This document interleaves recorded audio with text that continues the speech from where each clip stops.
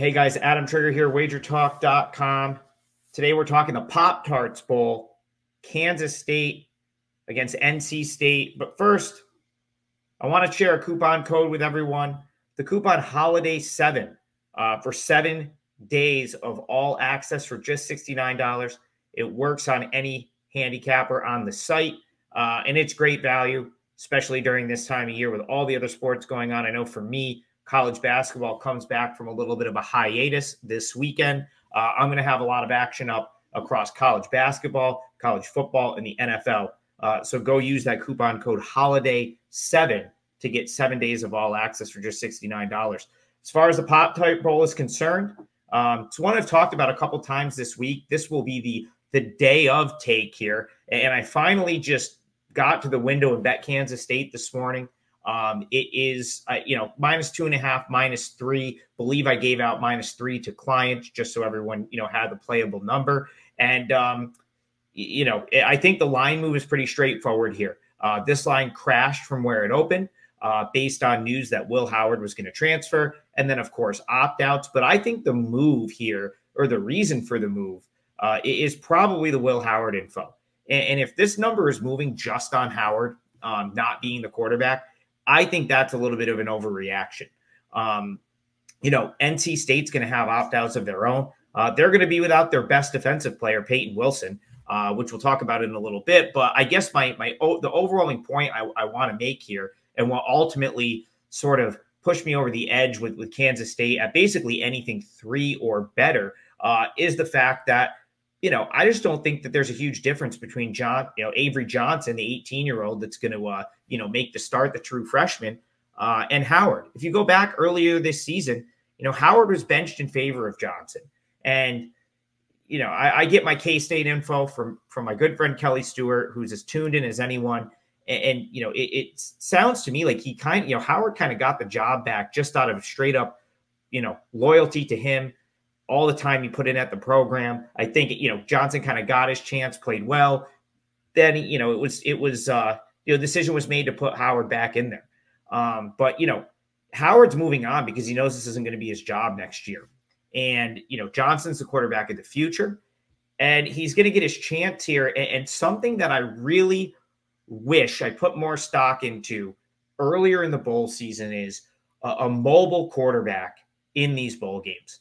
I talk about it all the time during NFL preseason, which these bowl games have become, by the way. This is the closest thing I can think of to what bowl season has now become is the NFL preseason, where you're just trying to bet off of who's going to play, who's not going to play. The gameplay isn't going to be very good. There's going to be people in there that won't be in there, haven't been in there all regular season. And I think mobile quarterbacks are going to give you a better chance to win in these games.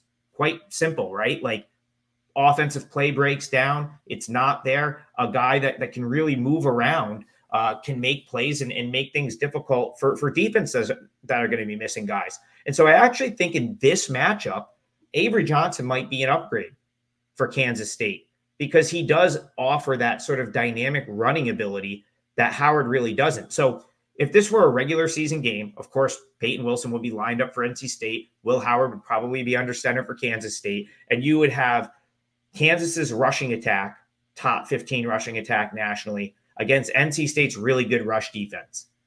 But now you're going to have Avery Johnson, who's a little bit of a wild card, definitely going to try to run the ball. He's fast as, he'll be as fast as anyone, on the field. He's going to try to move it with his legs.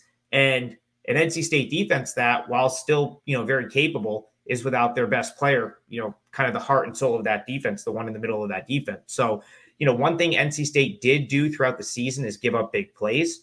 And I think Johnson, just in this type of game where there's going to be a lot there's going to be guys on both sides, that are maybe, getting a chance, maybe weren't in there during the regular season. I like Johnson to potentially give Kansas State that dynamic that they wouldn't have with Howard under center, where he's going to be more of a traditional passer. Kansas State would be more of a traditional rushing team in that regard. Johnson, he's young and he might make a mistake or two. But one thing we learned watching him in limited, exposure this season is he will sling it. He's not afraid to take a shot, make a play, take off and run. And I kind of think that plays in this bowl game. So now you look at the number, you're getting a much better number now than you were weeks ago. I think, you know, had you missed anything but 3.5, I think you missed your chance to bet NC State. So at 2.5 or 3, the line value certainly with Kansas State. And I like Johnson here, you know, in a game where I think both teams it's relatively sort of known what they're coming in with. The guys that have opted out have that's been known as well. I think Johnson gives Kansas State sort of the wild card that's going to be needed to win this bowl game. NC State, in my opinion, kind of got, you know, Dave Dorian kind of got the max out of this team this year based on the talent that he had. I think Kansas State's the better team, and I don't think Howard being out is a huge deal in this one-off game where Kansas State's had a long time to prepare. So I laid the points. Like I said, anything under 3, I would play this all the way up to -3.